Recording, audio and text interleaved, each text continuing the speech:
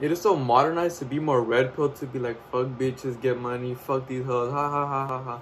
It is the norm to be toxic. You look for that in a relationship, toxic relationship. Or you're blue pilled, you're like, the queens. That's what the people call like simps and stuff like that.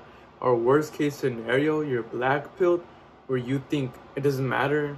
I heard something called sub 5. I don't know what none of this is. I don't do research on none of this. But all I know is they believe in like genetics. Like you're either born or you're not. And they have S over girls.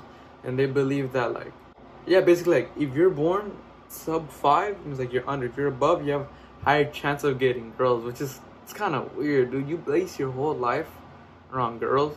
I'm not really into these things, as I already said, but from what I can grasp, that's what they basically are. The reason I say fuck them all is not because I'm gonna present you with some new pill, fucking aquatic pill. It is because I believe you shouldn't care about these pills. You shouldn't care about red pill, blue pill, black pill. All you should focus on is self-improvement. Journaling, meditating, working out, reading. Those 4, also mindsets and attitudes and stuff like that, but that's all you need. You should not care about no pill or how to do this, how to do that. Because these things, they were not created by Hamza or by some self-improvement YouTuber. These 4 things have been around for generations. They have stood the test of time because, what? They work. You shouldn't care about some fucking pill. All you should care about is trying to improve your life. Like, I remember Maxwell Maltz was talking about this in his book, Psycho-Cybernetics. I don't have it on hand. And he was talking about how he popularized the term like self-image, like how you view yourself. And he said that it's not that I discovered something, because there was already books on the matter, like subconscious mind and stuff like that. But he just pieced everything together and made a book on it and popularized the term self-image, like how you view yourself can make you more happy and stuff like that. So that goes the same with self-improvement. It's not like this is his self-improvement, this is his self-improvement. All you should worry about is in self-improvement is what? Improving yourself. All aspects of yourself. That's all you should care about, not some little pill.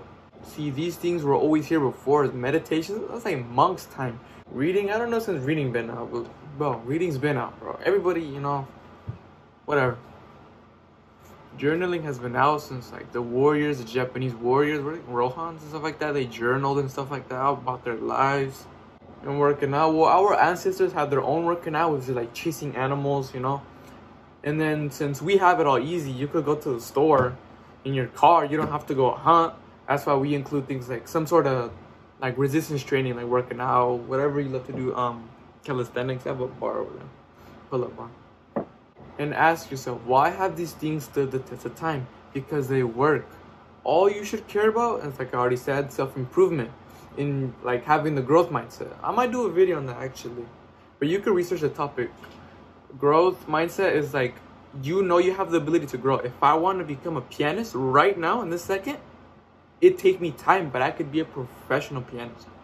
It's just like the mindset that you have the ability, like there is such things as talent.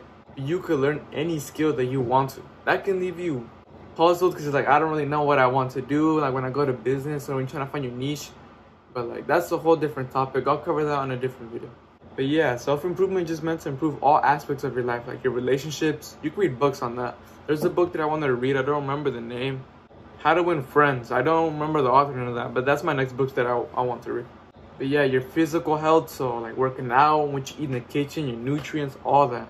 Meditation, so your mental health. Gratitude journaling fulfills you and your emotions. And then last but not least, we have reading, which improves your intelligence. See, that's why I believe you shouldn't care about all these pills. All you should focus on is just improving yourself. That's all. That's literally all. Why care about some pill? I see these red pill people talking about how women ain't shit. Women, all they want is money, validation, attention. They don't care about nothing else. They want an alpha and stuff like that. But I'm about to get some people offended when I say this. You are what you attract. If you're a motherfucker who all you care about is pussy, you have nothing to you, that's all you care about. Maybe you have money, alright, you have a business or whatever. You have money, right? But you're a piece of shit. Guess who you're gonna attract? Pieces of shit. Girls who are gold diggers who want your money. Alright? Think of a girl with high value, high standards, good morals. She may be religious possibly. Is she gonna want a man who's, oh yeah, who sleeps with loads of men? No, she wants a man who's doing the same. Who has morals, integrity, authenticity. on self-improvement. That's why us on self-improvement should try to focus more on girls who have morals and have standards and have like faith, religion, all of that. That's why if you just focus on what your eyes see and what your dick sees, just titties and ass, guess what you're gonna find, right? Obviously, you do have to be attracted to her, obviously, but her personality, all of that matters. Imagine if that's the wife. You want to attract the best possible wife. Titties and ass don't matter, right? So why the fuck choose for that?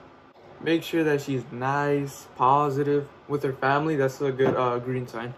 She's like good with her family, like how she treats others. You see that, like even like behind people's backs. If you talk, like you can figure out if she's high value or like lower value. Like I don't mean to like judge, but like you know what I mean. Like you could just tell when someone's like higher or lower value. Hope I offended some of y'all and got y'all a little booty tickled.